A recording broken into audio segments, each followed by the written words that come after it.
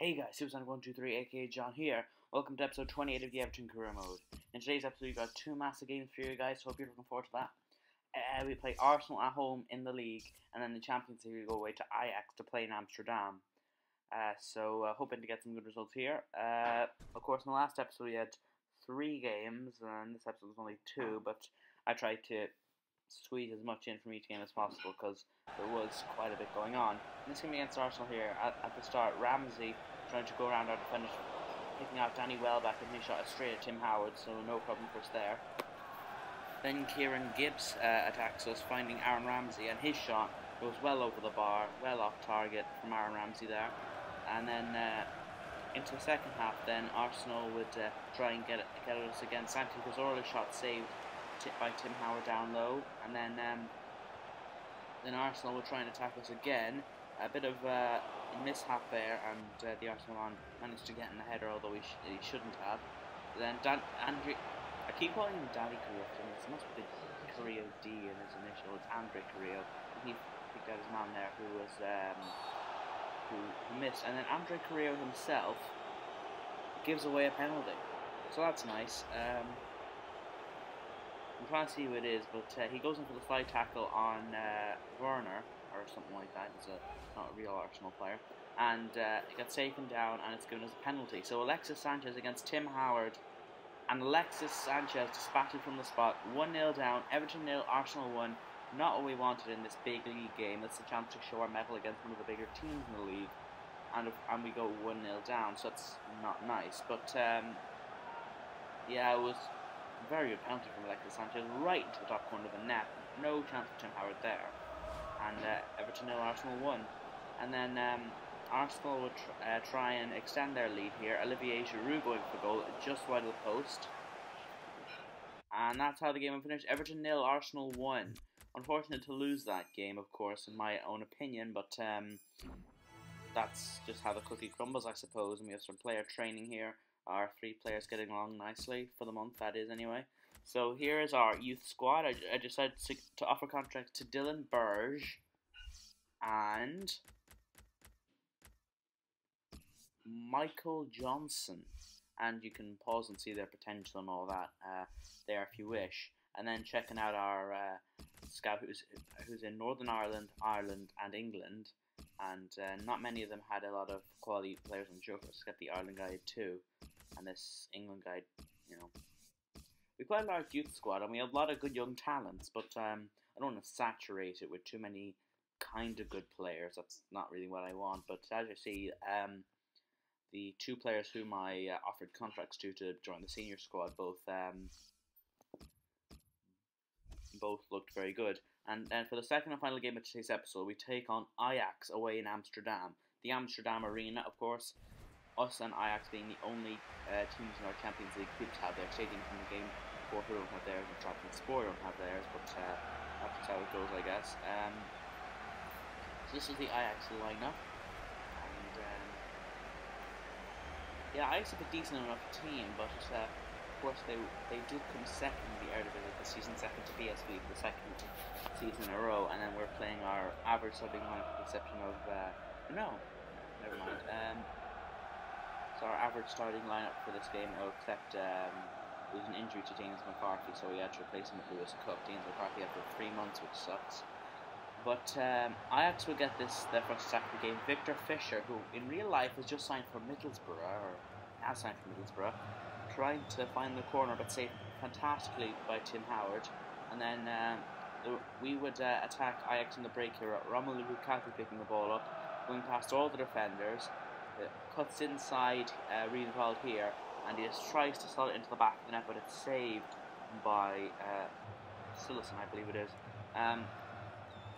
Then we would try and attack them again. Romelu Lukaku again cutting inside the defence, looking at his options, finding Mohamed Besic, and Mohamed Besic finds the bottom corner to make it Ajax 0, Everton 1 in this Champions League game.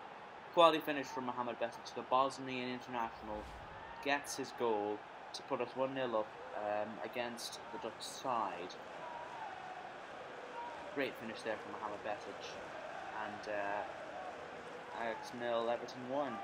He's not a natural goal scorer, Mohamed Besic, but he has popped up for us here and there, and this being one of those times. And of course, greatly appreciated his goal there. So then Ajax would retaliate. The ball comes into the box and it's hacked over the bar by Fisher. Again, no wonder it's Middlesbrough that's going to sign him. Ooh, roasted. So then Romelu Lukaku through on goal. Shot is saved, and then the follow-up is blocked by Mohamed Besic again. And then Ajax, it's a very end-to-end game. Jordi Klaassen has a shot saved again by Tim Howard. So very end-to-end affair. Tim Howard having one of the games of his life there. And we would attack Ajax again with 10 minutes to go in the half. Gerard Deulofeu trying to lob the goalkeeper. I don't think it was Wilson actually. I apologise. But look at this. Gerard Deulofeu tries to go for the chip, but the keeper, he was nearly caught out by that. The keeper. It's not Jasper Silson, but tips it over the bar just about. And then from this throw in by Deulofeu, Barkley would get his room. He saves and he shoots, and it was saved by the goalkeeper, and Andre Carrillo tried to get it back in the box, but to no avail. Ajax would then come at us again. Cross comes in, and I don't know who got the header. It looks like it was Jagielka with the defensive header, but it had to be saved by Tim Howard anyway. And then Victor Fisher would shoot wide with one of the last chances of the first half here. Victor Fisher having a lot of chances in this first half. The Middlesbrough signing, keep going back to that, I know. But then at the end of the half, Romelu Lukaku goes to the shoot and is fouled, and it's a penalty for us this time, which is nice. It was a good shot in the end, but the follow through by the tackle from your man ended up getting him, and it would be a penalty for Everton. And Romelu Lukaku would take it. Romelu Lukaku would score it. Ajax 0, Everton 2 at half time. Lukaku going to the camera to celebrate his goal.